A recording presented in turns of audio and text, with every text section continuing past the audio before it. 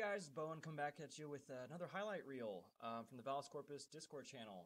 This one's going to be the Warrior's Code, and what a session it was. Oh my god, like, my players are making it so hard to do highlight reels of these videos because they're just so good. I mean, I don't know where to cut it anymore, but we need these highlight reels, so I make them anyway so everyone can see.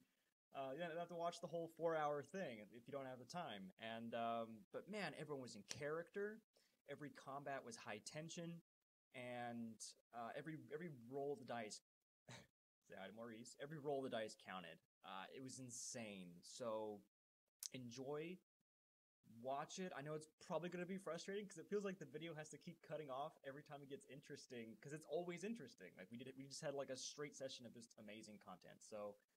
Just go ahead and give it a watch. Let me know what you think, and keep following us and look for more of these. Oh God, fuck it. And I'm just going to point out photos of Ralph. I'm pretty Dustin sure smoke Prestidigitation, small gust of wind, please. Yeah. Oh God. Yeah. Mage hand was just in the air doing this. As you guys warm yourselves in here, our final adventurer is Finally a bit lost in the frozen wastes as they lag behind the rest of the party, and Rika is met by an older, bearded individual out on the roads. I shall put him up. As you are walking out into the wastes, seeming a little bit lost, you're like worrying you might not make the meeting in time, you notice this older individual come out, humbling upon a walking staff, and looks at you and says, "Oh, well, hello there, young woman. What are you doing so far out into the wastes?" Hello there. I am a mercenary from Vallus Skorpus. I am here on a job. I'm looking for a village nearby. Awesome. And before I have him respond, would you like to describe your character? Sure. So Rika is a relatively medium height, dark-haired, half-elf rogue who is has very bright emerald green eyes that can look almost like gems, and she has 2 daggers at her hips. She wears brown knee-high boots and white clothes with gold emblems on them. Ooh, I love the description. She sounds like she means business. That sounds like an adventurer if I've ever heard of one. The old man responds to your question and goes, "Yes, my village is nearby. It's actually off of this path. You may have been a bit lost, mercenary. Do you need some help?" I might be possibly lost. I just want to make the meeting on time. He was like, "Well, if you'll indulge an old man," he puts an arm out, "I could use help walking back myself." Oh, it will help. So she puts an arm under his, and you guys start walking towards the village. And he'll ask you as you guys walk, and he says, "I notice you're from the Vallus Skorpus Guild. Have you worked for such a high reputation band for long?" I've only done a few jobs thus far, but I used to work for a thieves guild. So this isn't my first rodeo. "So you may not be much," he says as he's like walking on his staff, "you may not be much of a warrior then, are you?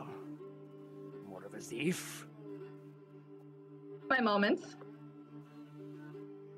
"Well," as you guys start to come up to the edge of the village, he kind of like reaches a hand out. "In these lands, you will become one yet." And he takes you into the Great Hall. Right. He will explain as he draws a dagger from his belt and brings it to his hand, just pricking the finger, enough to draw blood. He says, "This is a trial by combat. If you succeed in defeating the gods chosen, they will bless us for the rest of our journey. Do you still wish to proceed?" Well, I'm glad that you said champion at the end, because if we had to fight gods now, I don't like our chances. I will proceed. So, I'll grab the notch of one of the blades of the great axe and unbeknownstly making a large gash across my hand instead of like a small little prick. Just I will pull out my dagger and make a prick on my finger because I'm a lady. I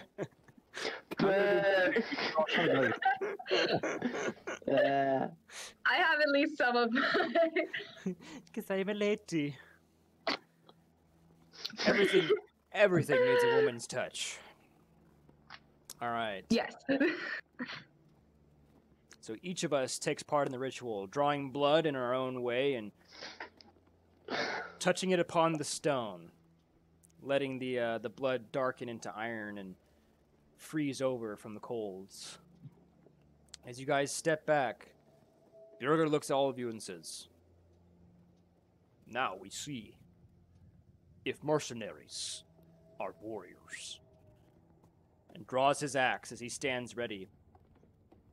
And you notice the obelisks begin to hum with power, glowing almost iridescently with like this bluish hue, until all at once and suddenly a lightning bolt flashes from amidst the clouds in the sky and strikes the obelisk, creating this arcing electrical field that eventually kind of flashes, blinding you all at first.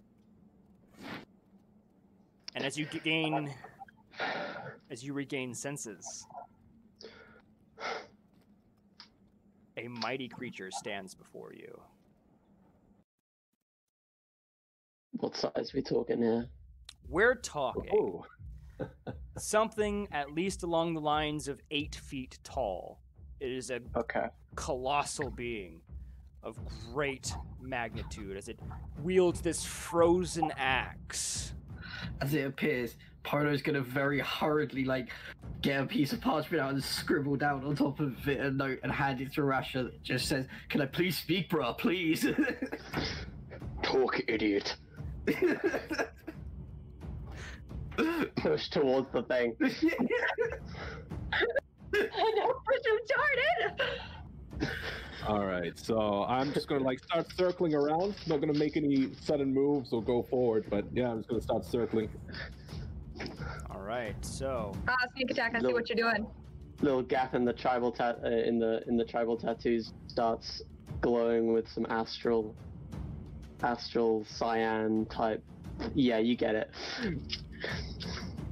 as we are about to begin combat, this colossal, Jotun-looking monstrosity roars out, "Jegbringer Doden," saying, "I bring death," in the Belgardian tongue. I was gonna use a first level spell slot for comprehend languages, but okay. It grips its axe mightily and charges the party head on. So depending on how these rolls go, we'll wipe, or we'll all be saved. So it's on me right now, isn't it? Well, not all of us. Rika, Rasha, and Björger, in that order. Let's go. Rika, what are you going to do? Is it more of these daggers? Yep, we gotta redo the daggers. Alright, so we're gonna roll the 2 daggers and the 2d4s. All right, go one hit. Only one. One hit. Alright, well then, I guess I'll just roll the attack then, or roll the damage anyway. For the 1 hit.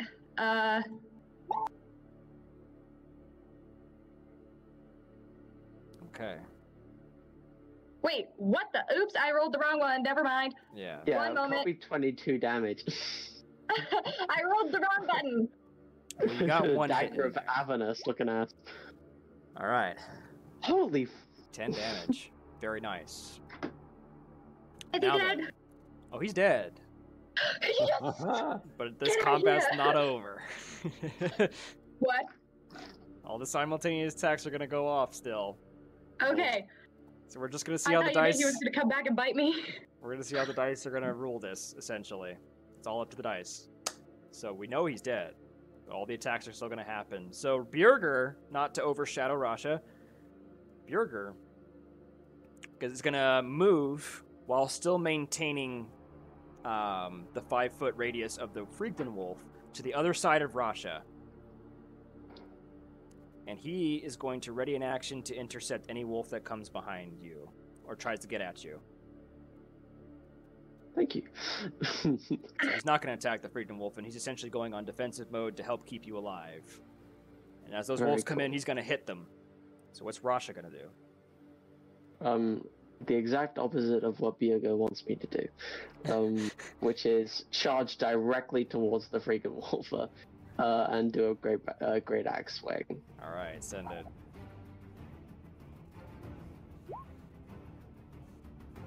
Come on, That'll be a miss. 1d4 with bless.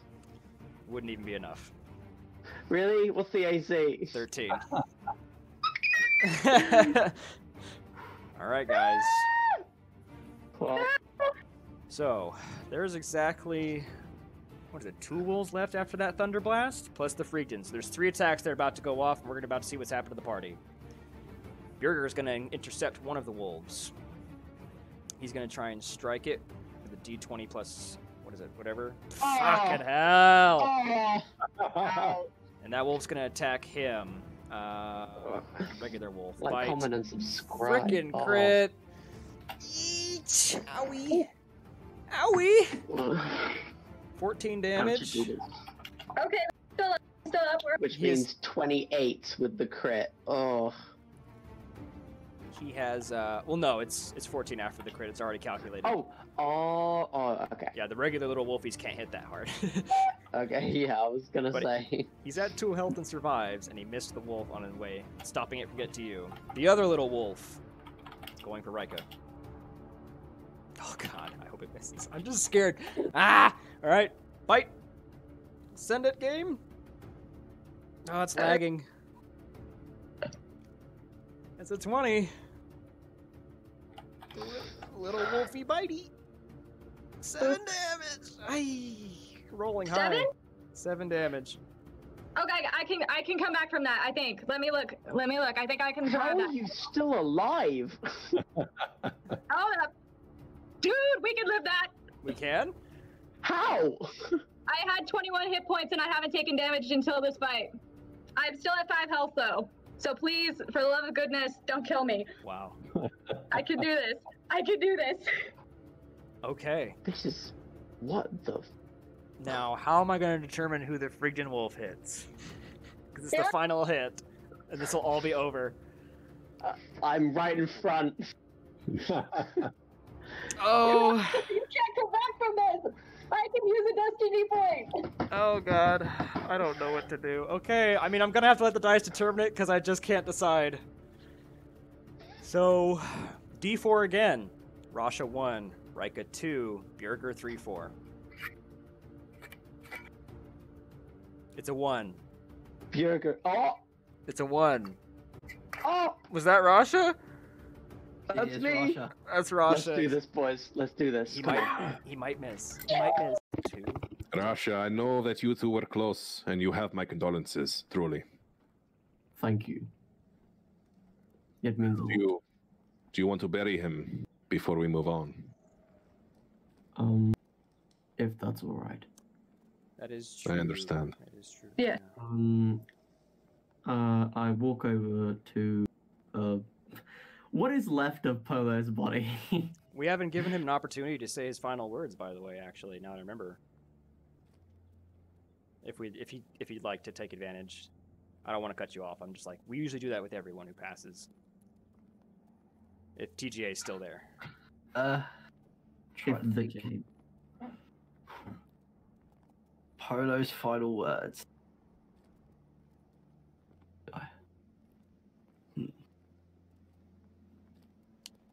Plan my ashes and smoke me pride.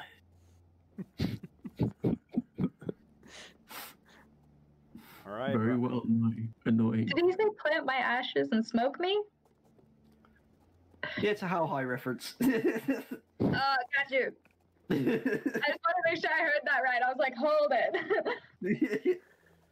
Your wish is my command, you very annoying friend. All right, you may play him to rest however you will. Go ahead, I'll be right back. I walk over to Polo's body and I place a hand on his chest, my eyes, and kneel down. I'm gonna turn back to the rest of the group and say, all that's good or evil, at least I like to think, are all written in the same book. That is why death itself is so painful, yet also so beautiful. It is sometimes forgotten to be more than just swinging and smashing. It is a dance. It is a wonderful thing. But it does pain me when it does come to those that I care about. I take my hand off his chest and I light up a torch and kind of set fire to the corpse. He says he want to be cremated, so that's what I'm gonna do. I put my hand on Rush's shoulder and say, "He is smoking in the great beyond now. I'm sure he is happy." And believe They it or must not, have very, very good grass where they come from. A mysterious cloud appears overhead. Bruh. I was gonna say, Bjerger will join in too, just before you light the body, and he'll take whatever weapons that Polo had on himself and kind of position his arms and everything like a warrior and put it together, and then kind of like step back to allow Rasha the honor of burning what's left of him. And he puts a hand. Bjerger will put a hand on Rasha's back and say, "If you're not a warrior, he fought bravely. He will meet the gods in the mead halls. He was a true warrior." That means a lot, thank you. All right. Do not let this go to waste. We will not let his sacrifice be in vain. It is time to go inside and end this curse. For good.